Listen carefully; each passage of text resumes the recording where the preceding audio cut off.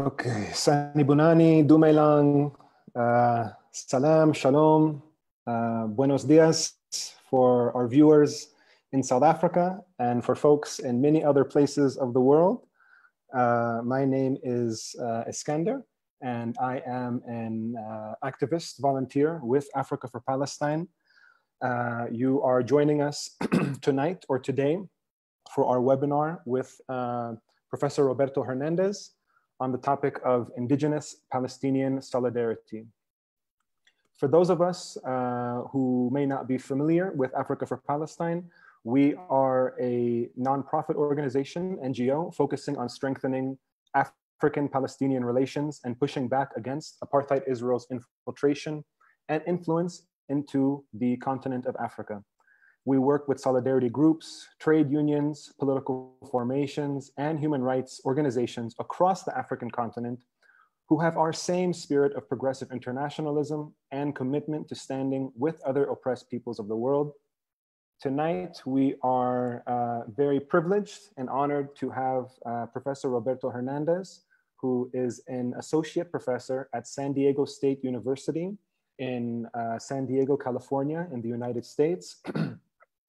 And Professor Hernández is an actively engaged community-based researcher, scholar, teacher, and writer.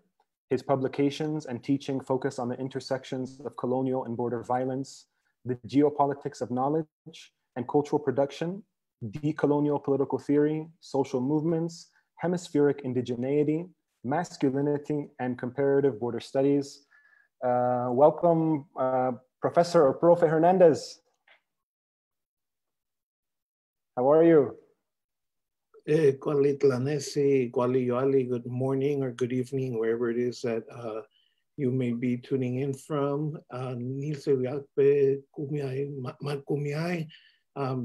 Greetings from Kumiai territory, where I'm located in the San Diego-Tijuana border. Thanks for having me. Good to see you, Iskander.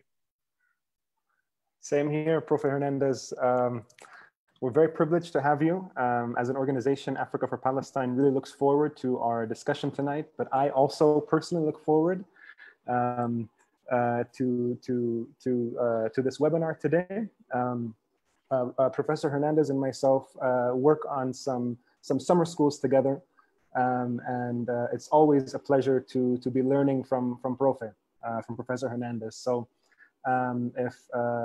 if we can, let's get started with some questions.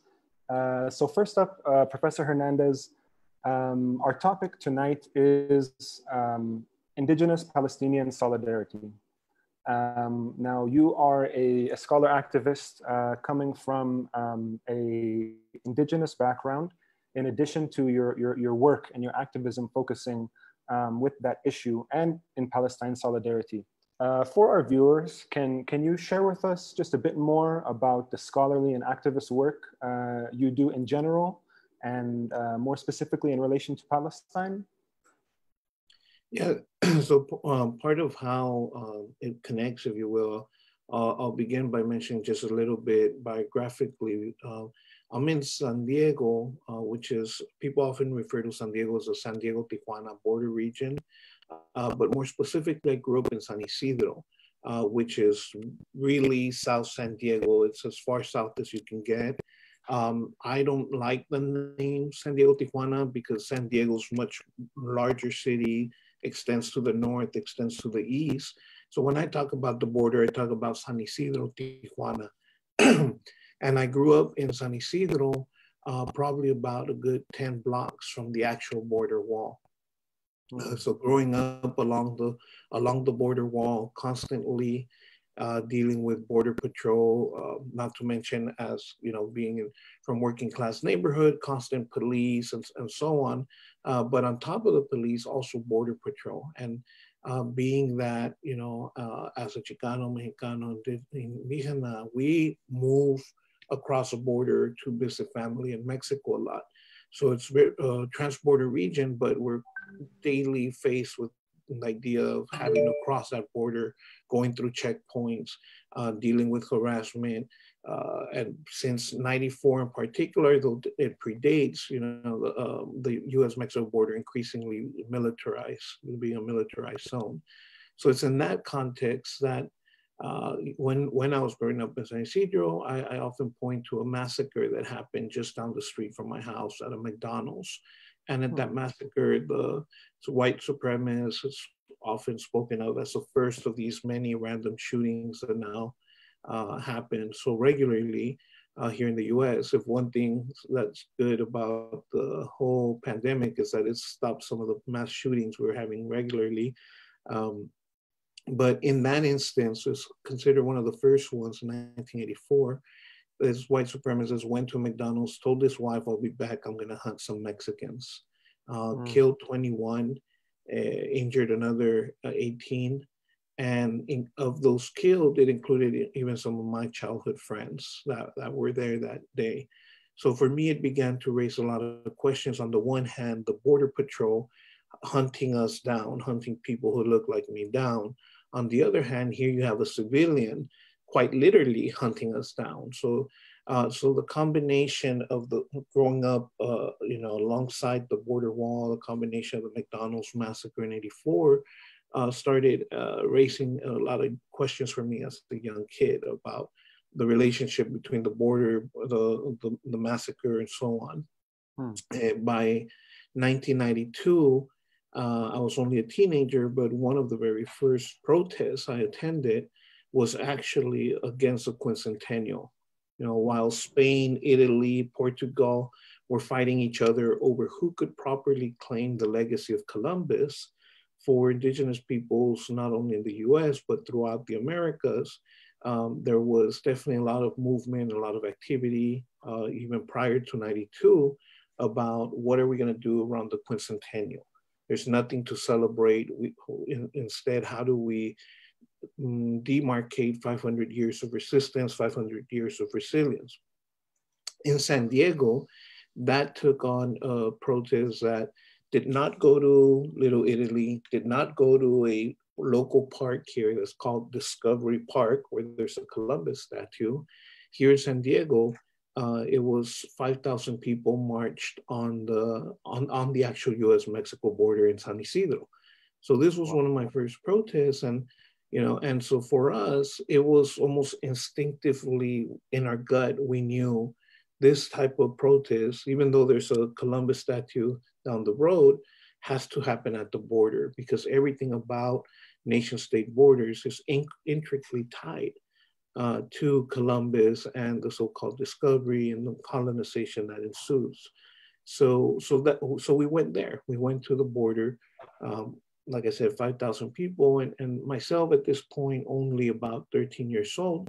But it kind of begins to mark this trajectory, right? I'm constantly doing stuff around issues of border violence, not just like physical in an activist sense. With lately, the last couple of years with the caravan, we worked here with folks in detention centers. So we do that migrant rights work, but at the same time, being shaped by the border, as my life has been, when I look to Palestine, when I look to the checkpoints, when I look to the militarization of occupation, for me, it was also a no-brainer. Like, I stand with those who are being impinged upon by the same border militarization, same violence that is rooted ultimately in a colonial enterprise that is set in motion in 1492, right? I know you and I have talked about, the 1492 is the first Nakba, right? In some ways, right? And the spiritual manifestation of the attempt to take back Jerusalem is front and center in that moment in 1492, in that city in Granada that we both hold so dear, right? So for me, the parallels, obviously different intensities, right? No one here is trying to compare one with the other as if they're equals, but they're forms of violence and genocide that are rooted in the same logics and the same colonial logics. And so for me, it became very natural when doing the work on border violence, this Mexico border, to think not just about this as one side, but what some might call comparative border studies, and how from the perspective of thinking about coloniality, all these borders are ultimately colonial borders, right? I mean, the way the African continent is compartmentalized into these nation state units. We just had the anniversary of the Berlin Conference in totally a colonial act, right? And the area today known as the Middle East, or Palestine particular entity known as Israel, this is all this compartmentalization of these lines in the sand that when you're flying over a plane, no one can see yet. They're so real and have very real consequences for people. So this is how my scholarly work and my more activist work have kind of come together in terms of quite literally, how do we undo borders? How do we create a world not marked by these national territorial borders? Sure. Thank you, Professor Roberto. I mean, I think that's very helpful for us to help understand how, I mean, literally you come from a community that I think, as the saying goes down there, we didn't cross the borders crossed us. And it's something that's inspired you to fight for justice in relation to colonialism, not only for your community, but many other communities, including Palestine. Before jumping a bit into some of the history of indigenous struggle and its relationship to Palestinian struggle, I just want to ask two quick questions. If you could possibly just briefly share a little bit of the activism you've been involved with specifically for Palestine. If I'm not mistaken, you have been involved for a while in Palestine Solidarity. And for many of us, myself included, who are a bit younger, we're not always aware of the history of this joint struggle happening, before our time.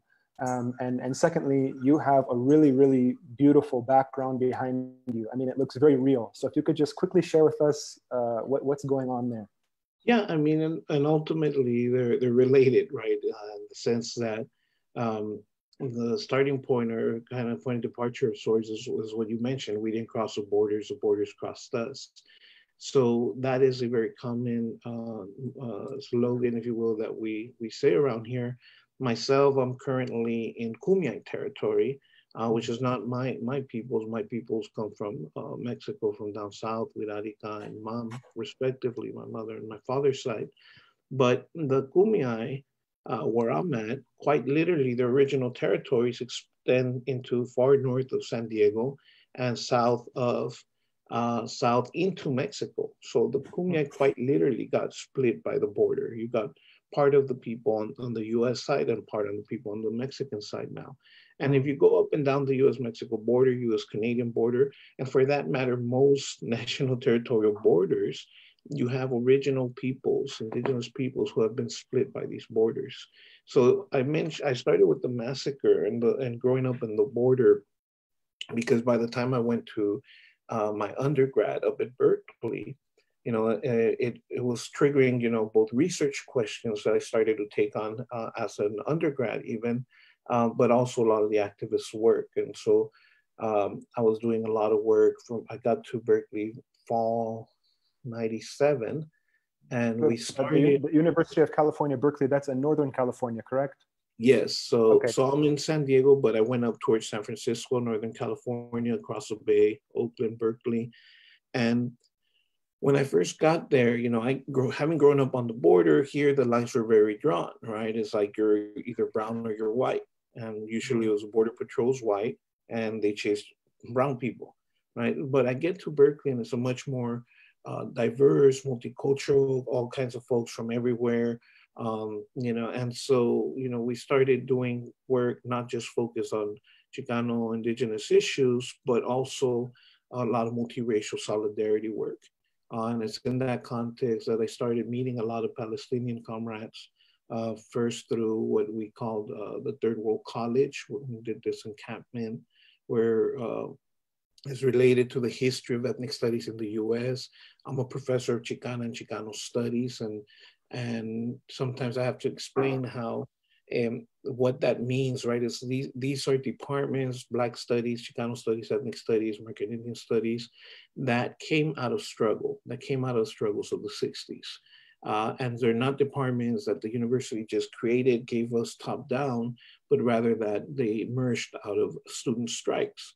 And so those strikes at San Francisco State first, and then at Berkeley in 68, 69, 70, went by the name of the Third World Liberation Front and the Third World Strike, calling for a Third World College. At San Francisco State, they got an College of Ethnic Studies now. Berkeley, it's a little bit messier history, but nevertheless, by the 90s, we're still fighting for the college. We had departments, but we didn't have full college status. And so it's in that context that we started doing this Third World College. We did a strike, and in 99, facing budget cuts, retirements of professors that were not getting new professors rehired. They're trying to starve out our departments. We again took on another long strike in TW. We took the name TWLF and named ourselves that in 99, and took on a protracted struggle that lasted a whole semester, culminated in a hunger strike that ultimately led to a victory, partial, but nevertheless a victory, where we got 8 faculty hires, new research center, among other things. But it's in that context that I started engaging with a lot of the Palestinian comrades.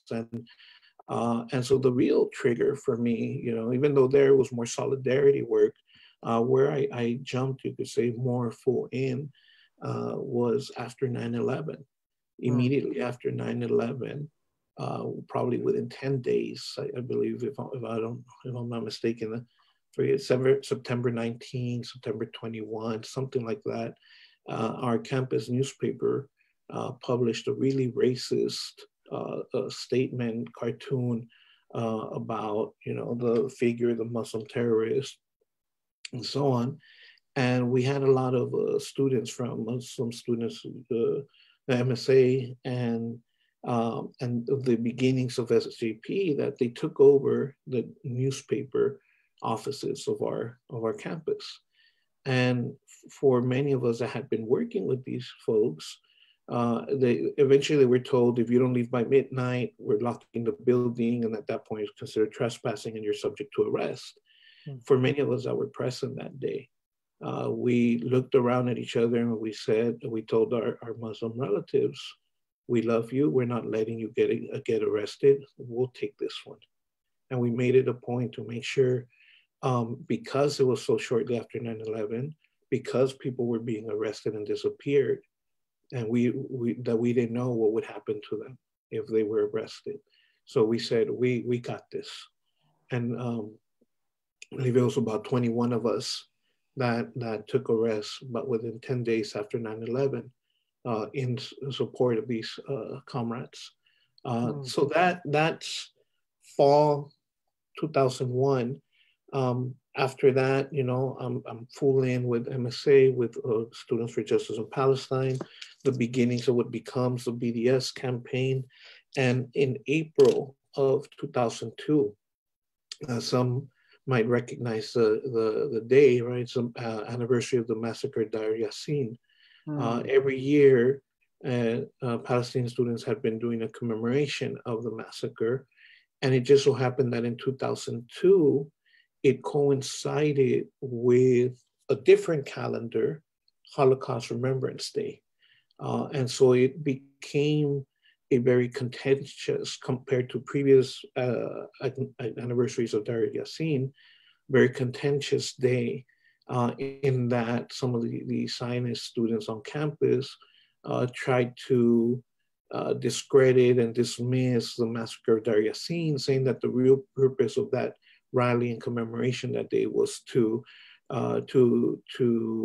basically counter Holocaust Remembrance Day, that somehow what Students for Justice in Palestine was interested in doing was you know, tainting the memory of those who were killed at the Holocaust, when it had nothing to do with that. It was the annual massacre, annual celebration or commemoration of the massacre of Deir Yassin. Out of this rally, which again was building up as a very contentious day, potential arguments that were leading to potential fights with some Zionist students on the quad there at Berkeley. The rally ends, marches around campus, and it culminates in a building takeover. I actually am one of the people who stayed behind to make sure there was no fights, to calm some of the arguments that were happening. Eventually, I get a call. Because I had been involved in a lot of different student organizing, a lot of civil disobedience, I get a call from my sister, who was also a student at Berkeley at the time. And she tells me, hey, man, they just took over a building over here. They're wanting me to call you to see if you could come help give a civil disobedience training. So I wasn't even part of the original occupation, but I joined the occupation. I gave the training, in terms of what to do, what not to do, if you have parole, probation, immigration issues, thank you for your willingness, but we're not going to let you get arrested. And as I was finishing up this training, I even joke with friends today that, as folks were chanting, hell no, we won't go, I was chanting, hell no, they won't go, right? I was on my way out the door. I did my training. I was getting out of there. But as I was trying to leave, I looked back and it was over 80 people. If I'm not mistaken, this was probably one of the first mass arrests post 9/11, aside from the 20 of us previously. It was close to 80 people, and a full quarter of the people there, at least a good 20 folks of the people there, were all young Chicanas and Chicanos like myself, who I had been mentoring. And so I couldn't leave. I could not leave behind, not just, the 80 people as a whole, but more specifically, those younger folks that I had been working with for previous years. So I decided to stay. And in the end, because of my continued militancy over the previous years, I ended up getting singled out. Singled out for additional charges. 79 people were arrested, 78 were cited and released. I was put in a cell facing charges of assault and battery on an officer. And this dragged out for a year-long legal battle. In its own case, my bachelor's was being withheld. I couldn't start a PhD, a bunch of stuff. But at the end of the day, right, that was the price one pays for standing up for Palestine. And so it only solidified my conviction to be with my comrades, right? Because ultimately it was like, let's not let this turn into just the legal defense of a few. We need to keep the issue of Palestine front and center. And so yeah, I think that ultimately is what brought it together. But just to mention briefly, the center behind me is part of those same struggles in the 60s and 70s, where not only did we take over spaces in the university, but we also took over, this was an abandoned water tower in a large park here in San Diego, Balboa Park, kind of like the equivalent of Central Park in New York. And within the complex of the park, activists here took over a different building, insisting that our community have a cultural art space within the broader Balboa Park. Of course, the building that was taken over in September of 1970 was a much nicer, bigger building.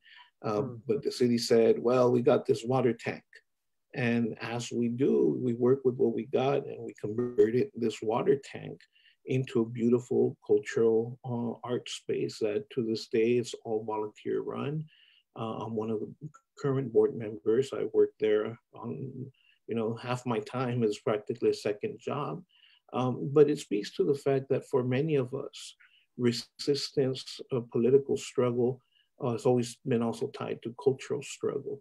That the very public presentation of our culture in itself, in this context of a white supremacist, settler, colonial state, the very presence, visibility of our culture itself has been an act of resistance. And nowadays, 50 years removed, this year is actually the anniversary, a lot of people sometimes just take art and culture for granted.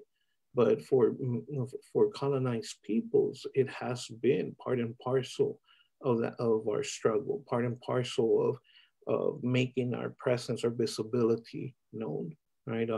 At San Francisco State Ethnic Studies, there was a controversy over a mural, much like the ones you see behind me, because their GUPS, General Union of Palestinian Students, wanted to put up a mural that depicted, among other people, Edward Said, right? And there was a big struggle around that at the time when I was also in the Bay Area. So, in many ways, all these things come full circle to struggle ultimately, resistance.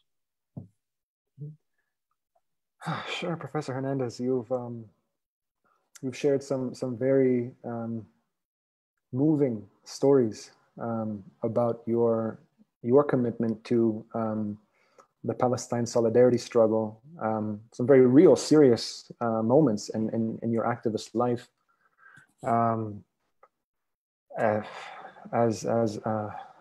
You had me at a loss for words at a moment, because as a Palestinian, I mean, I didn't have the privilege of being with you there that day when you were arrested in Berkeley, but I have had the privilege of seeing a picture from that day of you getting arrested. This seemingly very brave, courageous activist with his hands behind his back, the police behind him, and the shirt, I think, is kind of ripped off or torn to the side, and there's a bit of blood coming from the side of your face from being in a scuffle, I think, with the police or during the protest. And you just made me think of a very common slogan that we hear in protests in Palestine, but also everywhere, that there's a Palestine solidarity movement, and it's in Arabic, and it goes, "Birruh biddam nafdiqa ya aqsa, birruh biddam nafdiqa ya aqsa," which means, by spirit, by blood, we will redeem you, O Aqsa, Masjid al-Aqsa in Jerusalem. By spirit, by blood, we will redeem you, O Aqsa, Masjid al-Aqsa. So I really want to thank you for your commitment, comrade, Profe, to the struggle for your spirit and for your blood. I think it's an inspiration for many of us. If I may, just super briefly, as beautifully as you put that, those words you just shared, I have to say that picture was actually from a different arrest. Oh gosh! Unfortunately, that was during riots that ensued following the police murder of Oscar Grant in Oakland, California, January 1st of 2009. In which at some point in the midst of the protests after that killing, I got grabbed by an officer and thrown into a light post, which is why you have the blood coming down the side, and eventually arrested. But in terms of other photos that are out there of the Palestinian protests of April 9, 2002, I have to share this story because ultimately the reason why they charged me for assault and battery is that while we were sitting with locked arms and police were trying to rip one person from the next and so on, they were using pressure pain holds behind one's ears in the jaw to squeeze to get people to release their arms and take them. But this, even as we were being gripped with these pain holds, we kept our chant strong. And it was in pain that I was still chanting, "Viva, viva Palestina, viva, viva Intifada," that they claimed that what I was doing was really trying to lunge at them and bite them. And I said, "Haram, I don't eat pork."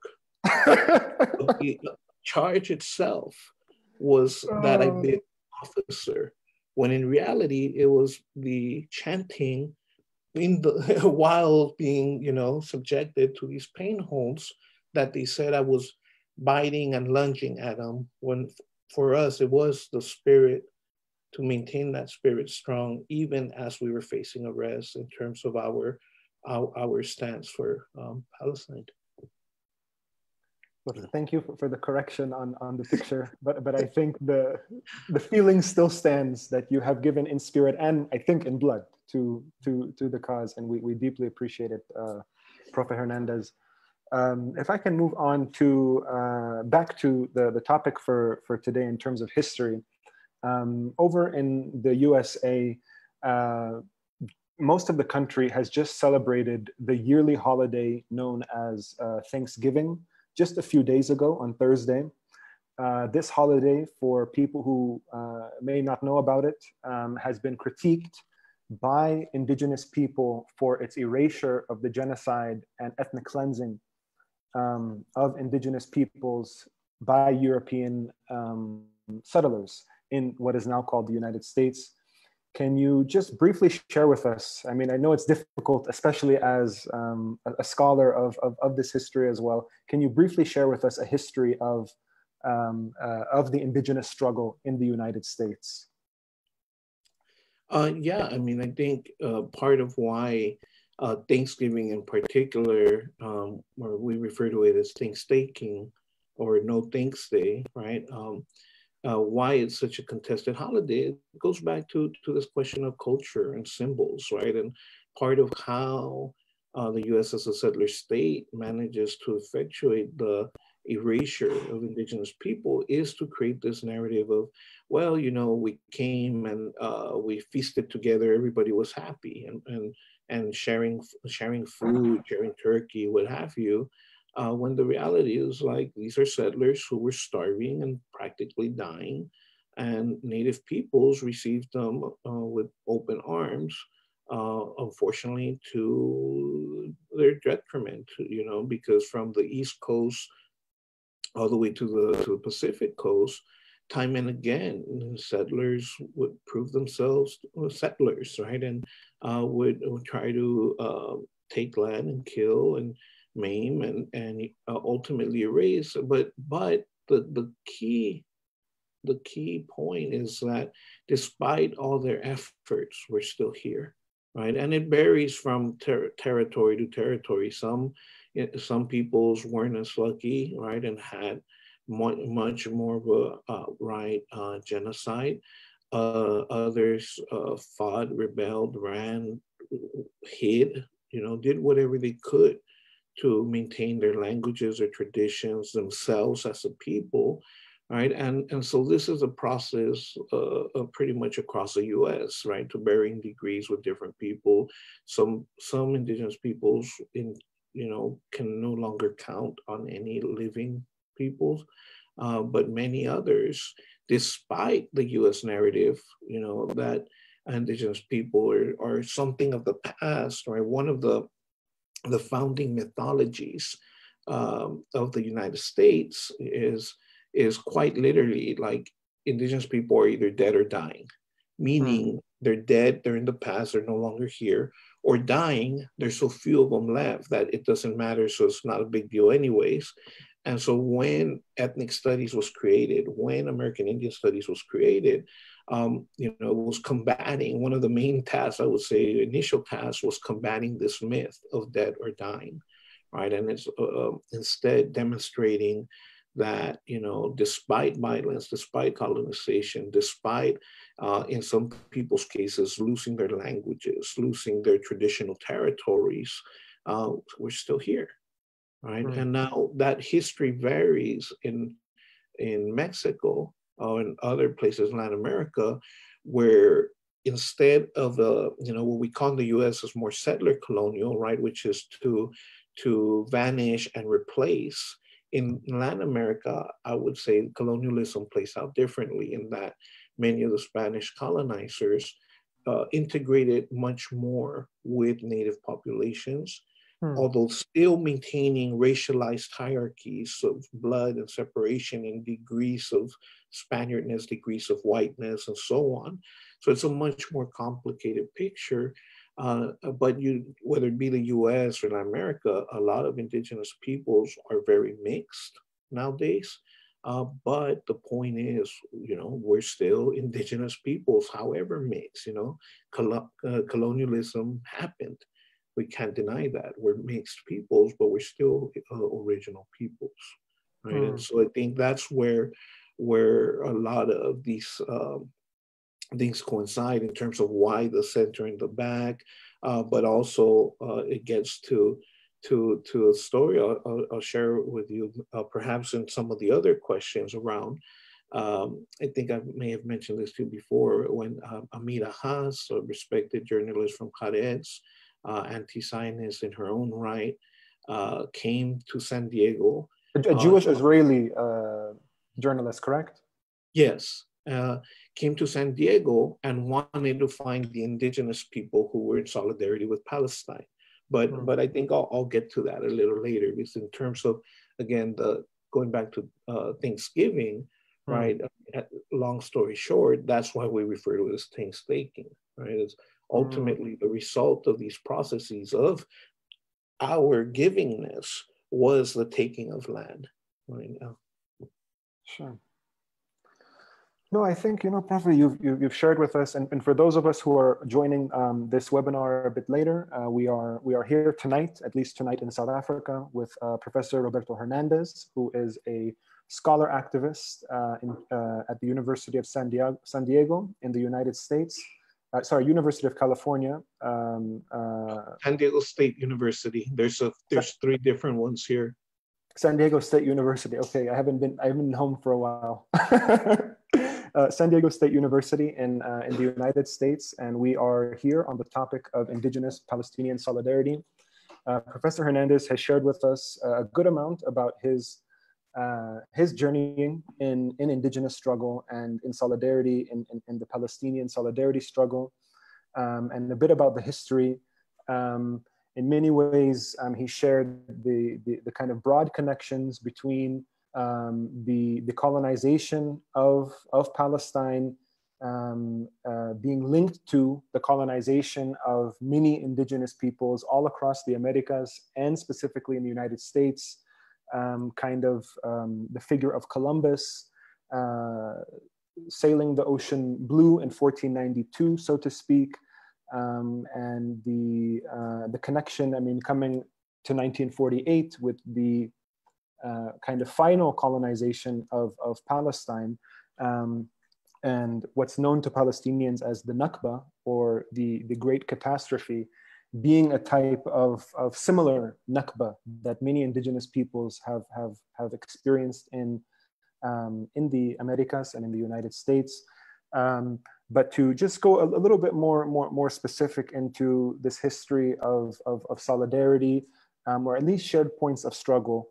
Professor Hernández, can you share with us a bit this history of joint struggle between indigenous peoples and Palestinians, and or the kind of connections that they just default are always meeting together and seem to be fighting similar battles, even though it's not always explicit. Yeah, and I appreciate that you properly situated in 1948, right? And what happens following not just the creation of the entity today known as Israel, but more specifically in this, I'm despite the white hairs, I'm not that old, so I wasn't there necessarily myself in the 60s, but a lot of my own mentors and elders have shared stories with me of the 60s more broadly, and the broader, some might say the global revolution of 1968, the movements that are playing out even prior to early 60s and so on. But 1967 as marking an important turning point, that even amongst some colonized peoples in struggle in the West, there was still this romantic idea from 48 about the kibbutz and the possibility of socialist communes and this emerging territory that obviously is not emerging, there's already people there. But nevertheless, by 1967 and the 67 war, all pretensions to any socialist utopia represented by these kibbutz went away, and that that year really marked a rift, a turning point in terms of what you could broadly call the U.S. left, in terms of those who still maintaining the position, a more explicitly Zionist position, and those for whom those pretensions of the possibility of something good happening there went away, right? And so this gets marked as well within the struggles here, not just the African-American struggle, but also indigenous struggles and so on, in that, you get the emergence of these soft Zionists making apologies or being apologists for Israel, but for those who continued their commitments to anti-colonial struggle, the lines were drawn and it was very clear, and we stand with Palestinian people. So 67 is what a lot of my own elders have really pointed to, is making that division clear for especially a struggle happening from the perspective of the U.S. so far away, right? That after 67, you had to make a choice. And in the U.S. context, if we look even at the history of the civil rights movement, there's a lot of talk about Black Jewish solidarity, Black Jewish coalitions that just mysteriously fell apart following 68. And they blame it on Black people becoming more militant and kicking out Jewish folks. But the reality is that Black Jewish solidarity fell apart after the 67 war. And it was because those Blacks that had a more militant radical politics said, we're not going to deal with you if you're going to be supporting the settler colonial state that is, killing Palestinians. That's where that divide happens, right? And same thing for American Indian movement, who decide following 67 to maintain their solidarities with Palestine. To the point that even, in the late 70s, early 80s, American Indian movement had a couple delegations to Lebanon to meet with, at the time, Yasser Arafat. Chicanos, there was a Chicano delegation in 1984 that met with Arafat in Lebanon as well. And because again, following 67, those lines were drawn and it was clear where we stood. If we stand on the side of anti-colonialism, then we stand on the side of Palestine. Sure. Okay. So it's in certain ways the struggles have, by way of similar or shared experiences of colonialism, there's kind of there's always been a connection by way of similar experiences, kind of a shared enemy. But it's really kind of in the mid 20th century, 60s, 70s, in the United States, that we see a bit more of kind of recent or more recent history of people more explicitly making the links, and various groups, including groups of indigenous peoples in the United States, meeting with Palestinians and vice versa. Okay, sure. No, this is very helpful history, Professor Hernandez. Can you? So aside from, focusing on the topics we've mentioned before that you focus on in your research, you are a scholar of decolonial studies, and in South Africa. Decolonial studies or decoloniality has become something very kind of mainstream, and you have been very involved in a number of summer schools, publications, movements that identify as decolonial.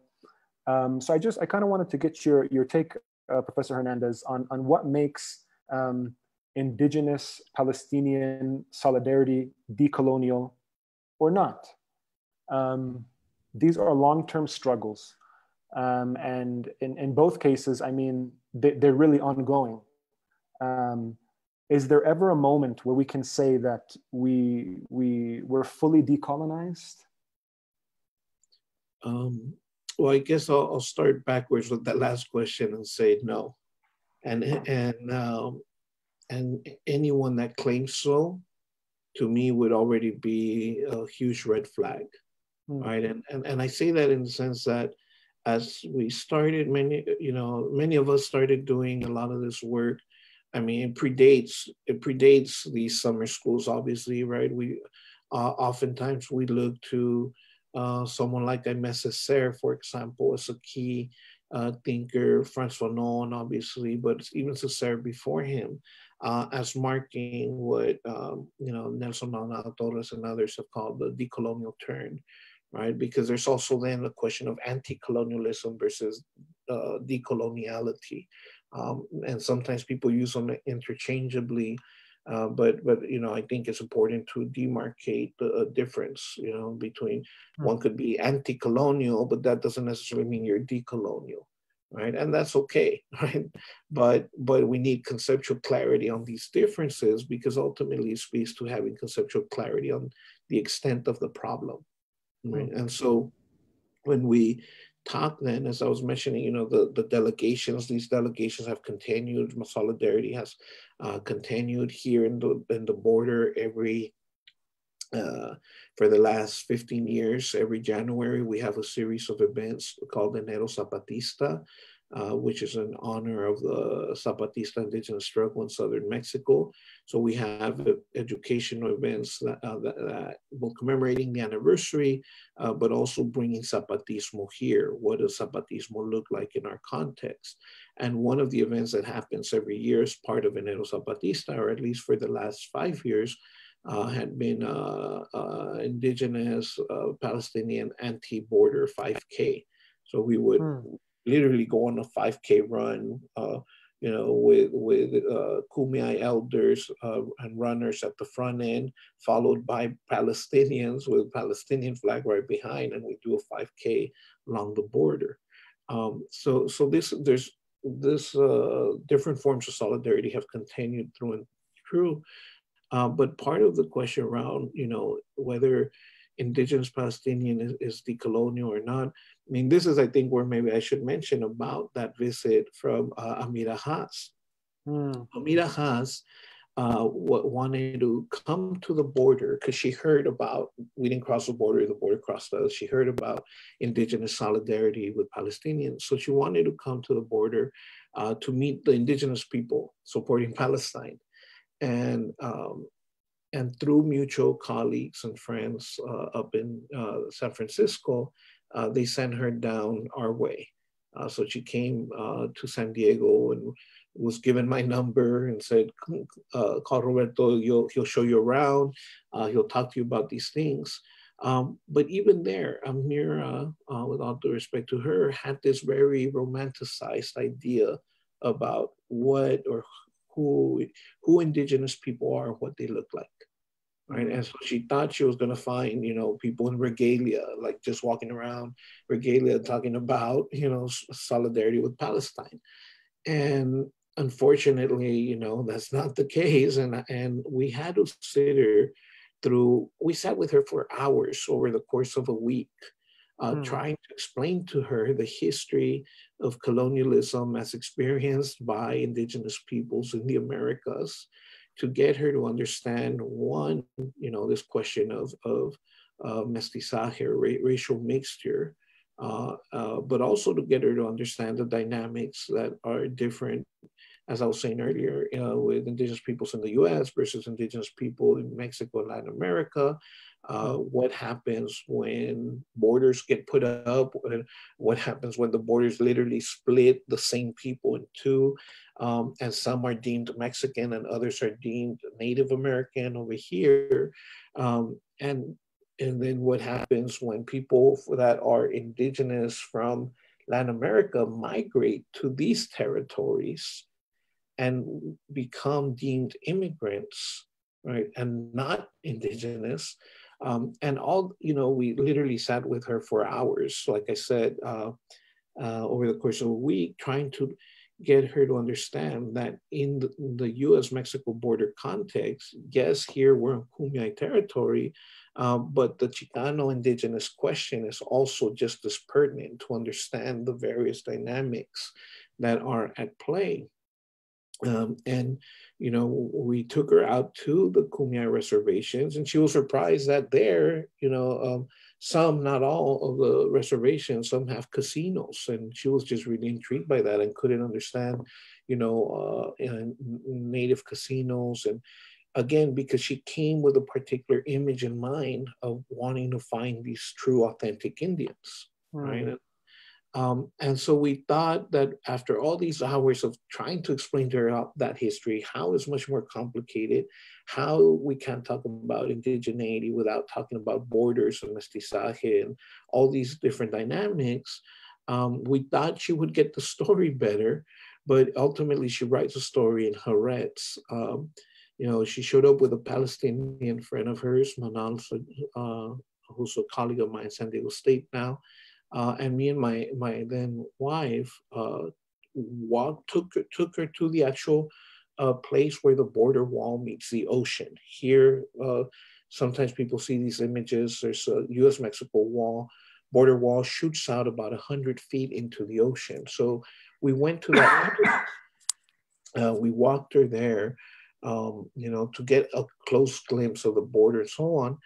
Long story short, she writes this article, beautiful article, but it begins with an Israeli, a Palestinian, and two Indians walk along the US-Mexico border. And that's the thing, right? When we talk about ourselves as Chicanos, Indigenas, we're indigenous, but we're Chicano, and it's indigenous and not indigenous, something else. But it speaks to this longer history, right? In terms of how then do we understand even our ideas about what is indigenous, right? Nobody, if we really think historically, no one is inherently indigenous, right? What happens with colonization is that different people are indigenized. They are deemed only of that territory, fixed to the territory, even in the Americas, part of the land, and therefore comparable. Right? So I tend to speak more about the necessity to think about processes of indigenization, and in the case of Chicanos, indigenization and then de-indigenization, and being told you're now immigrant, you're not indigenous, and the work of decolonization then becoming not so much about re-indigenization, because even that first indigenization was already a way of separating peoples, multiple peoples, whether it be Kumeyaay, whether it be Wirarika, Dene, Tohono, or all these various different peoples, rendering them into this one generic indigenous category. So I think we also now have naturalized the idea of indigenous in a racialized way, instead of recognizing that it was indigenization as a process. And what we need to be talking about is peoples. What we need to be talking about is the Kumeyaay peoples, the Odom peoples, the Dene people, the Wirarika peoples, right? We're various peoples, we're diverse peoples, not just a generic indigenous, right? Because if we only focus on reifying this category of indigenous as natural, biological, racial, then we've already accepted one of the foundational myths of colonialism. Right? So it's a little bit more complicated. And ultimately, right, just to close off on this, is that as we explore and struggle and build further, we're going to have new questions that emerge for us. And we have to be open to those new questions, and we have to keep walking and keep challenging not just power, but challenging even ourselves and our conceptions of self based on these new questions that open up that currently we might not even be seeing. But it's that spirit of openness to those new challenging questions, even of ourselves, that to me is ultimately the decolonial attitude. Because if we don't approach it with openness, if we approach it with static categories, we struggle, we get some victories, we think we achieved an end goal and are now decolonized, then any new question that emerges, whether from others or from ourselves internally, is going to be seen as not decolonial, but even counter revolutionary, if you will. Right? This is a epistemology of revolution that forecloses continued growth. Once you arrive at the destination, any new challenge, even from within, is no longer seen as growing together, but rather as you are now challenging the revolution, you are counter-revolution and revolutionary and therefore a problem.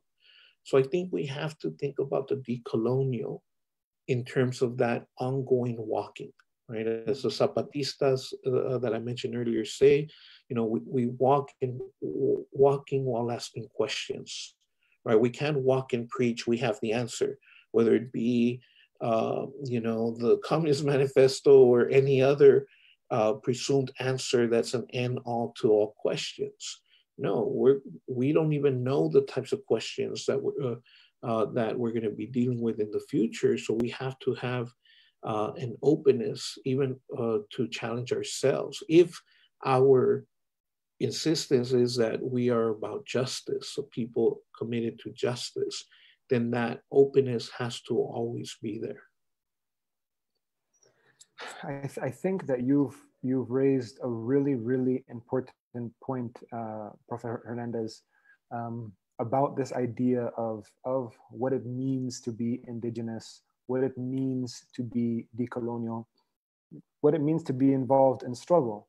I think the way that you framed it is very, very crucial and important for all of us committed to this ongoing process. I mean, you think of the context of Palestine, like you were mentioning with the Americas, Turtle Island, and it's, when did this thing called Palestine come into existence? And when did this thing called indigenous peoples come into existence?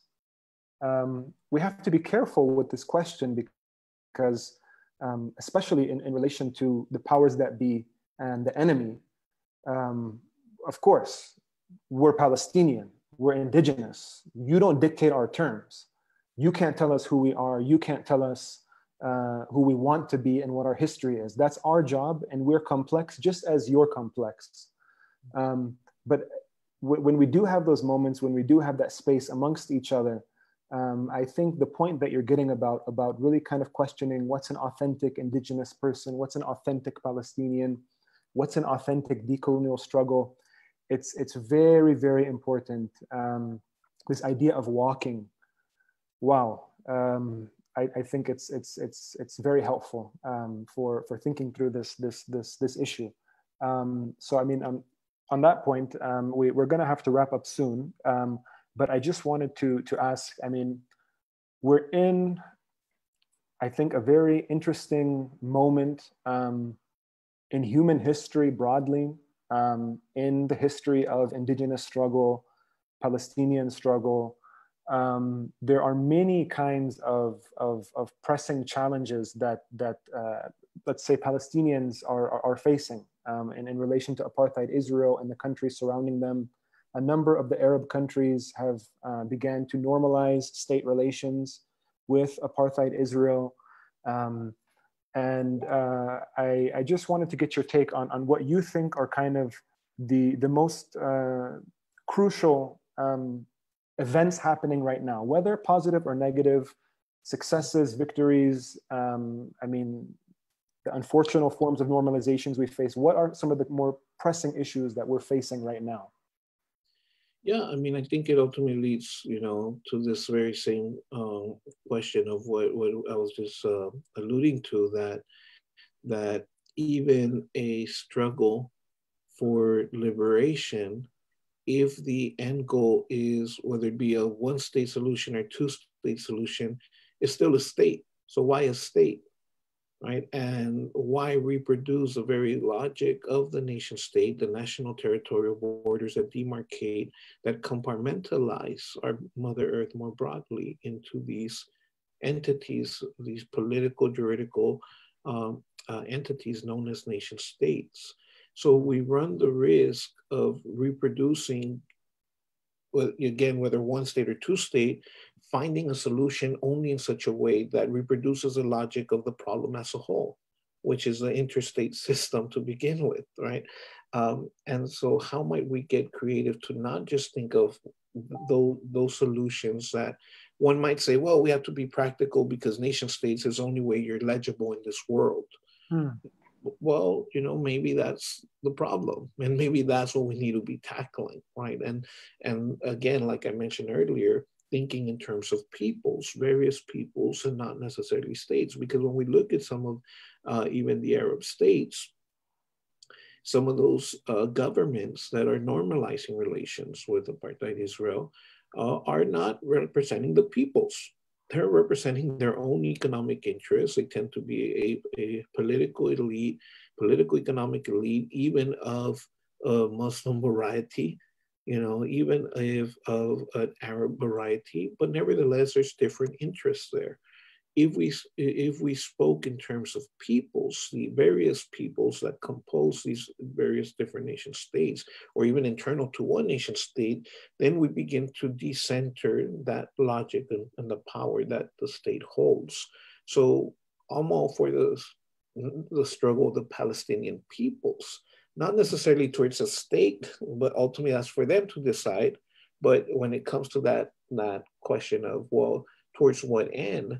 You know, I think we've tried nation states for at least a couple hundred years, and they've proven to only further entrench the problems of coloniality, of global coloniality, right? So I think that's ultimately what I think the moment calls for, right? If anything, this pandemic has allowed us to take a moment to an extent to step back and reflect on some of these crucial questions.